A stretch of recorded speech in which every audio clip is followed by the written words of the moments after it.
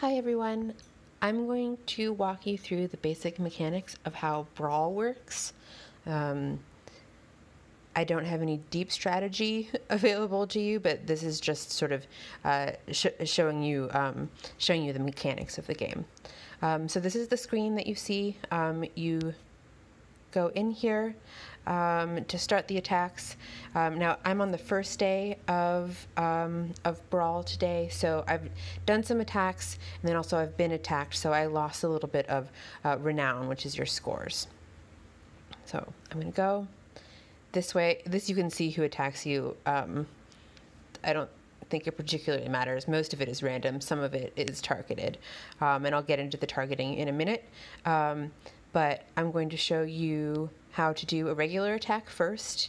Unfortunately, I don't have a lot of food in my bank, but I'll show you just the basics. So I'm pressing this march button, and then I attack, and it rolls, and I get some sort of charge from that little rolly thing that came around. What's the word I'm thinking of? And then I get some renown, they lose some renown, and I get some stuff. And then you just do this over and over again. Now, these flames that have appeared on the side of the screen, that's because an ambush is currently active, and the person that I've rolled against is someone from the server that we're ambushing. Table the ambushing. For now, I'm going to show you how it works, but for now I'm just going to do this again so you can see. This is a good example. This person is too strong for me to kill in one shot, so I have to attack them 2 times. And a way to get around that, which I will show you on, maybe not on this person. I'm looking for someone who's a little bit bigger, who I think I won't be able to kill in one shot. But I'll do the last one, if not. All right, let's just do this person. To guarantee a kill in one shot, I can use these crescent archers, this 30 out of 30 thing that's glowing in the right-hand corner. This is like a guaranteed kill all. I do that.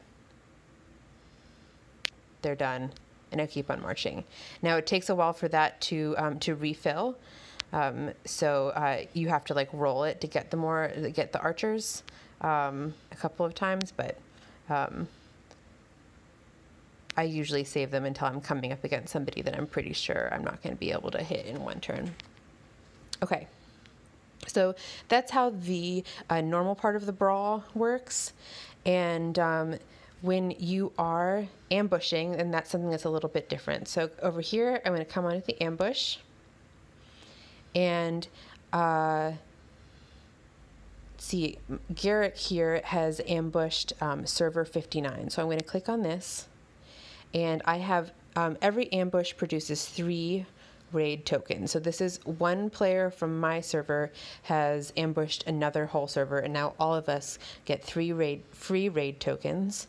And then I can pick a target. Here I'm probably just going to pick like the top person, because why not? And I'm going to attack them, but I need to use up some of my food.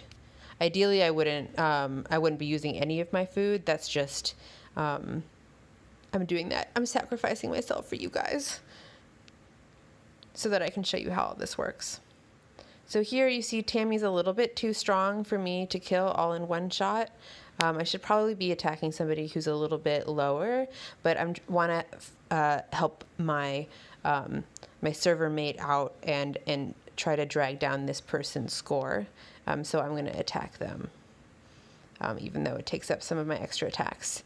And this would be a good time for me to use those crescent archers is during the raids, because you're more likely to be attacking people who are particularly powerful.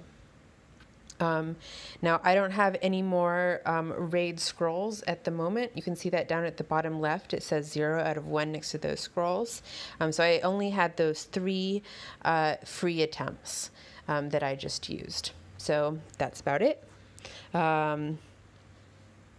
And these ambush scrolls are super expensive. They only come if you have spent like hundreds of dollars in the game. So it's definitely worth coordinating with your server when you, if you happen to be one of these high rollers that can afford one of those scrolls. I am not one of those people.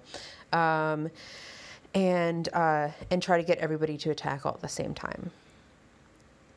this is what the leaderboard looks like. Basically, the top 5 people claim these different sites, and those sites give everybody in the server a boost.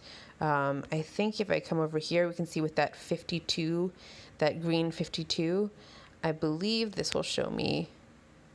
Yes, so I have a sacred site buff bonus because of Garrick Wallace and Aries, who are both from my server. I think that's about it. The other things are the Crescent store works the same as any other store at special events. The Novice Explorer is just is my current rank, and you work your way up in renown over time to get to higher like Explorer rankings. And this refresh round happens every 4 minutes. It's just that's when they like sort who you're up against. So that sorts who are in the sacred sites, and then also sorts the difficulty of the opponents that you're coming up against. So some people play games with that refresh of trying to like make themselves very low and then spike right at the beginning of one of those rounds. Honestly, I haven't really bothered with that, but again, I have thought about 0 minutes about how to maximize the strategy on this. And I think that's everything that I can think of right now. So that's it. All right. Thanks, guys.